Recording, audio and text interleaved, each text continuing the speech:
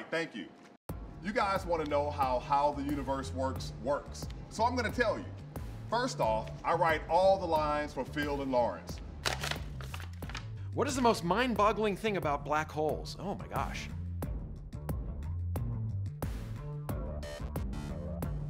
Black holes aren't cosmic vacuum cleaners that go around sucking things up. They're actually closer to time machines. A black hole's gravity is so strong that when you get near it, time slows down and actually comes to a standstill. That time would actually stop. That, to me, is not only the strangest thing about black holes, but maybe the strangest thing we know. I think it's because they're really weird, and people are really interested in weird stuff.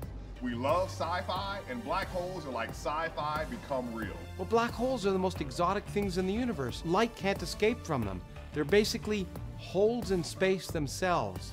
Apart from them being black holes, and by definition mind-boggling, they are so important in the overall way the universe works. That you could have this thing that's so massive that not even light can escape, and at the same time have it have impact on how galaxies are formed or stars are formed. What I love about black holes is that there is a region that surrounds it where nothing can be still. And as a black hole rotates, so does the space around the black hole. That's pretty cool. Next. When you look inside of the black hole, what happens?